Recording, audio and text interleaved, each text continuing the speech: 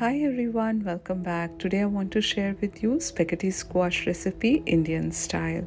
Let's get started. Here I have some dal that I have cooked and this is leftover from my meal prep. I have spaghetti squash, I have green chilies, curry leaves, and then I have some coconut that I have already grated and kept it ready. Now let us get started. Now in a cast iron pan, I'm taking around 2 tablespoons of sesame seed oil. You can take any oil of your choice, there's no issues.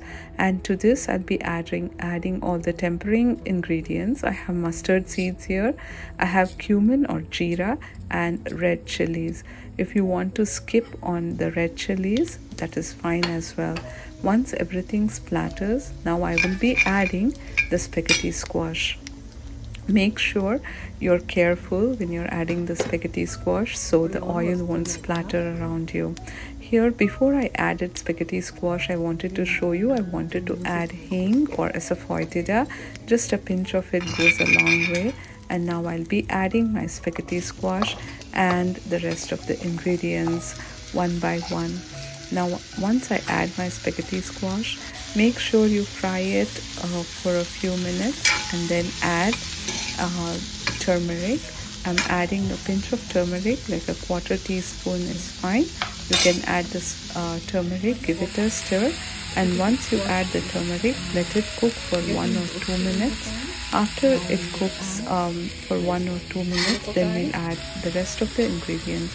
I have curry leaves here, I have green chilies, and then I've added coconut, and give it a good stir for 1 or 2 minutes. This spaghetti squash has an unbelievable taste in Indian recipe, especially when you add it with dal. It is so simple yet so delicious. Once everything is well roasted, now I'm adding my dal to spaghetti squash, and now I'll be giving it a stir, and at this point you can add salt and water.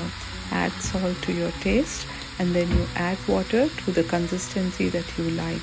If you want the dal to be very runny and flowy, then you add more water.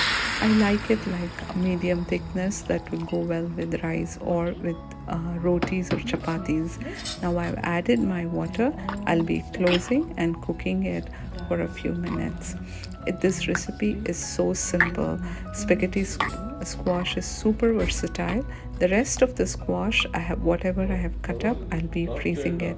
Now that my spaghetti squash dal is ready, now you can see that the rest of it will be frozen. This freezes amazingly. You don't have to blanch it, and then you can reuse for again later on.